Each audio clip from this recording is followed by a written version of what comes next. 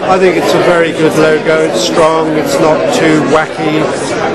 I think the fact that it's largely going to be used as Reading UK helps a lot, because the perception, possibly when you export the brand, they might think it says Reading and not Reading, which I think this helps to put right. And I think it gives the cohesion and makes people realise that, you know, Reading is to be taken seriously, that it's on the move, and that we all believe in our town. It's hopefully going to become a city in the not too distant future, and that's what it's all about.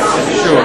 I think it projects the kind of image that we're trying to promote, about how ambitious and exciting Reading is. This sort of exercise and project is always going to attract some sort of comment, but we think it's absolutely essential for Reading, and certainly the response we've had today from a broad mix of people has been very positive, and yes, I'm very proud of it. We'll certainly see it before Christmas on a new website. You'll see it in a number of publications that my company is responsible for. So we'll be doing a visitor's guide, and we'll be doing a guide to retail and leisure to Christmas. And then in time, as you've heard today, we hope that other stakeholders will buy into it. So we want to see it certainly on major developments, on promotional material, on investment material, on buses, on boats, on taxis, etc., etc. Certainly we were very cognizant of what had happened with the Olympics logo, but it's that point, isn't it, or that word, the logo. What we have not done today is really made, and don't want to make too much of one specific logo type. What we want to do is get across the point that used properly, used collectively, it is part of a cohesive communications campaign.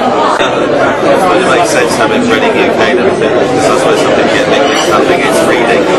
So yeah, no, just bring it to the 21st century. I thought the logo was great. I really did. It was forward, positive. The colours were great. The fact that we got the R in it is obviously beneficial. One of the things I think we all need to do, though, is actually encapsulate the whole logo into everything that's going on already, not just a little part of it. Otherwise, it will just get lost. You know, if the local authority, which I'm sure it will use it, the football club will use it. We've all got to use it. So everybody goes. As John Madejski said, he's right.